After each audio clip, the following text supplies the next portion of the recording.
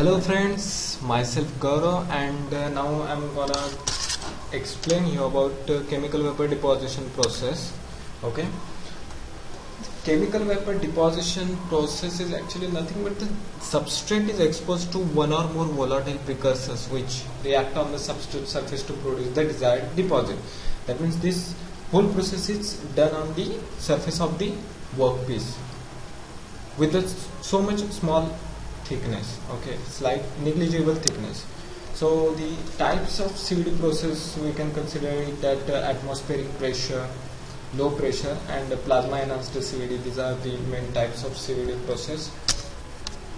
So actually this diagram will explain you well about CVD process. In this, the transport, which include some basic points, that the transport reactants via the forced convection to reaction regions.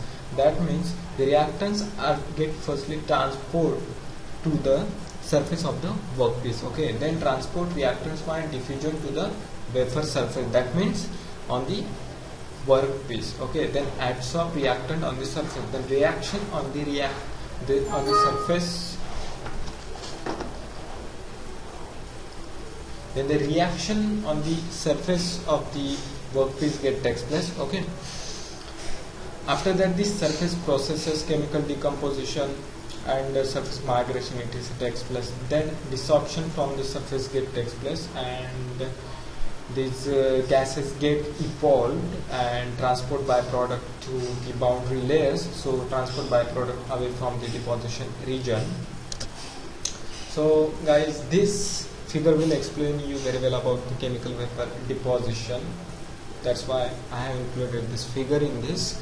So it shows the input flow rate of the gases which are going to react on the surface of the workpiece, okay, and film growth rate is in perpendicular direction to the workpiece surface, okay.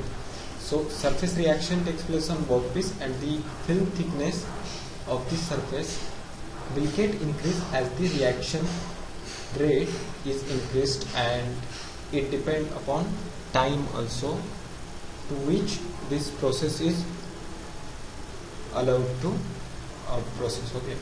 And after that, these are some plasma methods, okay, plasma methods of plasma enhanced CVD and remote plasma enhanced CVD. In plasma enhanced CVD, that it utilizes the plasma to enhance the chemical reaction of the precursors. So plasma enhanced CVD processing allows the deposition at the lower temperatures. Remote plasma enhanced CVD is nothing but it is same as plasma enhanced, but except that the substrate is not directly in plasma discharge region. Removing the substrate from the plasma region allows processing temperature down to the room temperatures. After that, here we go that this is the plasma enhanced CVD. This diagram explains very well about CVD, and in this we can see that there are two electrodes, and one electrode is generating plasma and another electrode is considering as a workpiece or the wafers on which surface the CVD process is gonna takes place, and there are some gas inlet is provided for some gases which will be very well useful for deposition of the CVD process on the surface of the workpiece. So guys, now we are gonna see the application of CVD process, okay. So for the application of CVD process is CVD diamond coated cemented carbide cutting tool. So let's first we will see why diamond. So it is having the hardness as twice as compared to cubic boron nitride, and it is the 4 times harder than the titanium carbide, highest thermal conductivity than any solid, so that heat generated during operation will be easily dissipated.